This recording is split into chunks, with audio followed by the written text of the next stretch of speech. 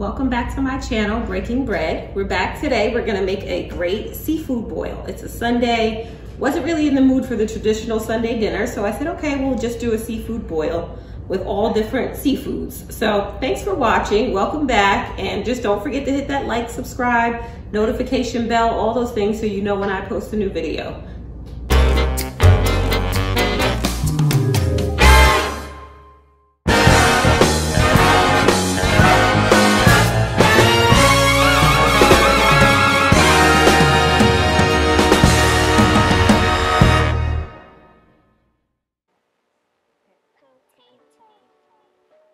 Today I'm making a seafood boil.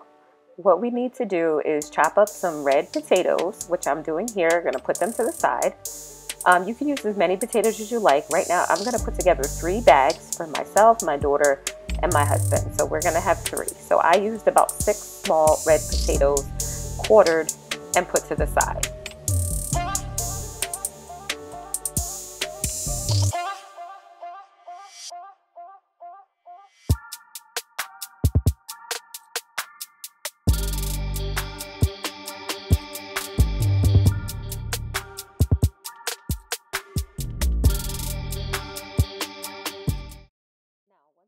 Potatoes washed, I'm going to open the bags that I'm using to do the steam. Each bag's going to have 2 small ears of corn, some potatoes, and then I'll add in seafood along with that and some smoked sausage.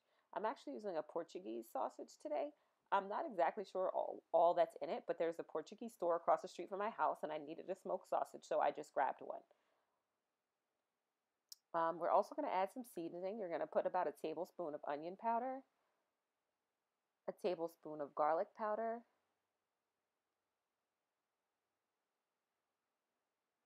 some Old Bay seasoning. I'm using the spicy version of the Old Bay seasoning, but you can use the original.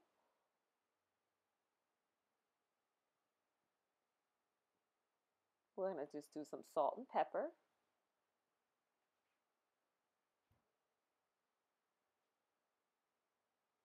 And then we'll add in garlic. This is going to be about 2 tablespoons of garlic.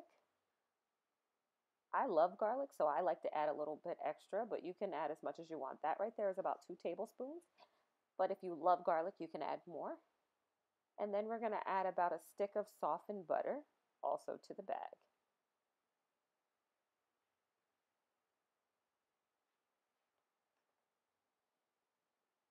Now, once all the vegetables and the seasonings are added, I'm just going to give it a nice shake before we go ahead and add the seafood.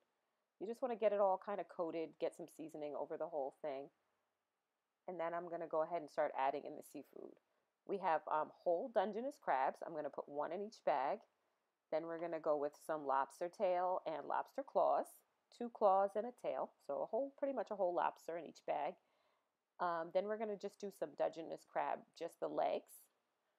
And then we're going to go with some shrimp. These are about a medium-sized shrimp with the peel staying on. I like to keep the peel on the shrimp because I feel like it helps absorb the flavor just a little bit better. And then I'm going to shake it all around again.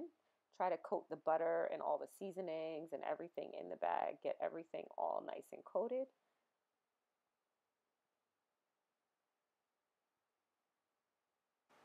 Now, once we have everything in the bag and the seasoning is nice and shaken around and coated and the butter is nice and coated on all the ingredients, we're going to tie the bag with a string. Now, you definitely don't want to use plastic or anything that would melt. And these are heat-proof bags. These are like baking bags that you can either roast in or use them for crock pot bags. So they're able to go in hot water without melting. So make sure you get the specific bags for baking. You do not want to make the mistake of putting regular plastic.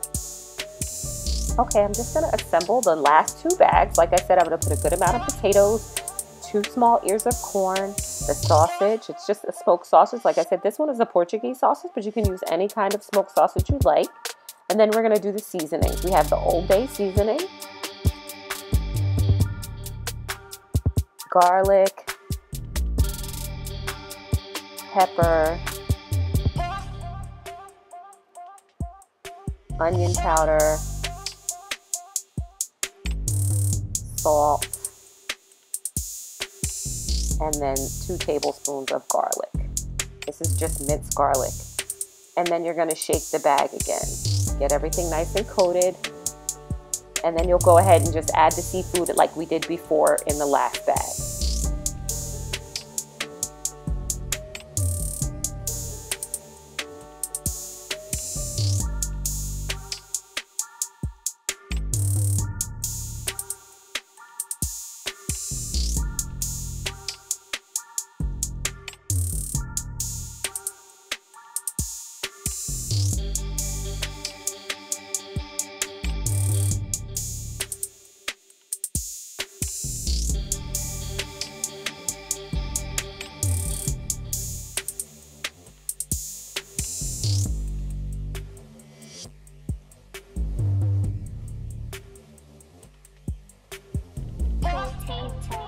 Now once you have your bags assembled, you're going to put it in boiling water. I have a large pot that's already boiling. We're going to get that in there and we're going to go ahead and let that boil for about 15 minutes.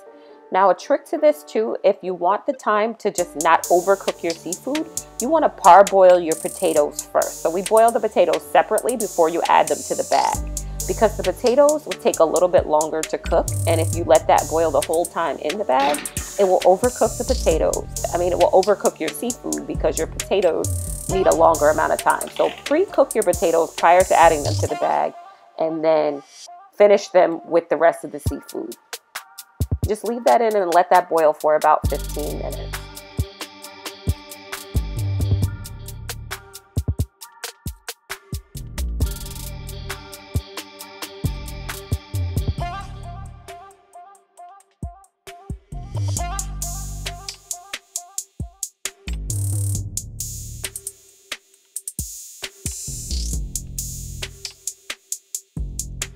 Okay, now while that's boiling, what we're going to do is make a dipping sauce. We're going to kind of make a garlic butter, kind of spicy, a little bit sauce for it to dip our seafood as we're eating. I love to dip. Seafood's one of those things where you get nice and messy when you're dipping. So I'm going to go ahead and just chop up about 6 cloves of fresh garlic.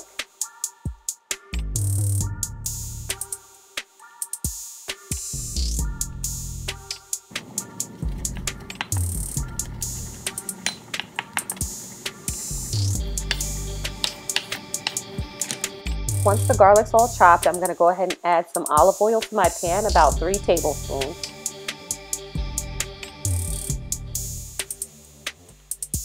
And then we're going to add in about 3 tablespoons of softened butter. And we're going to go ahead and let that melt. We're actually going to add in 6 tablespoons, I'm sorry, of softened butter.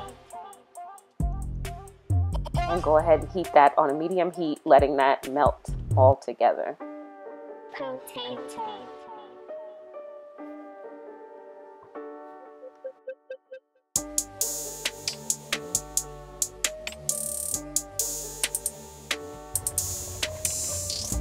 Now once the butter is beginning to soften and heat, we're going to go ahead and add in that diced garlic that we had chopped earlier. And then we're just going to let that all go ahead and melt together until you get that nice aromatic garlic flavor. The garlic scents coming all over your house. I love that smell. You can stop for a second. Once you get the garlic and the butter and the oil heated to a rolling boil, we're going to go ahead and add in a few spices. We added Old Bay, onion powder, garlic powder, and parsley. And now if you like a little heat, I added some crushed red pepper. It's totally up to you. If you don't like spicy, you can leave out the crushed red pepper. Once all the seasonings are added, you just want to remove that from the heat so it doesn't scorch. And you just continue to stir it while all those flavors. The sauce is complete. You can just pour out your bags onto a tray and enjoy. You can garnish with some citrus and it will be delicious.